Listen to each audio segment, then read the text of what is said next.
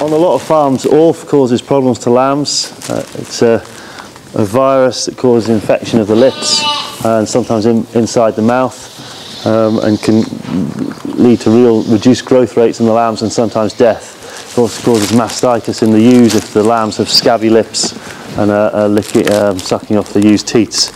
So a good way of preventing the impact of the disease is to use an ORF vaccine. Only use it if you have ORF on your farm, because as it is a live vaccine, it can transmit ORF in itself. This is the Scabivax applicator. Put your bottle in there and you prime it till you get a little drop of the fluid at the bottom there.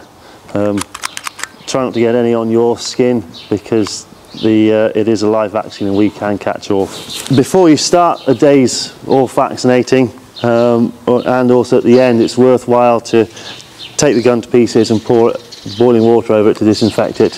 What we don't want to be doing is if you get some bacterial contamination of the prongs and scratching all the lambs, you can spread infection. So it's important to clean it before and after use. Don't use a disinfectant, that can kill the ORF vaccine because it's quite a fragile thing.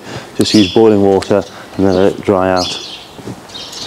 So if you prime the gun till there's a little drop of fluid there, and you want to find under the lamb's foreleg, if you find a bald bit of skin there, it's important to do a foreleg rather than a back leg.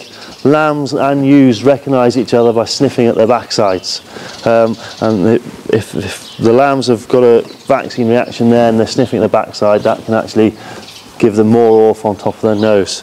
They don't tend to sniff each other's armpits or axilla, so much better to use the front leg. And you need to take this and hold it 45 degrees from the lamb's skin and draw it along. You want to have enough pressure to cause a scratch, a little red line, but if you don't want to go too deep, it actually draws blood. And there should be a little line in the skin. You can see where you've damaged the top layer of skin, but sufficient for the vaccine to have a take, but not so it's bleeding and you've gone right through the skin layer.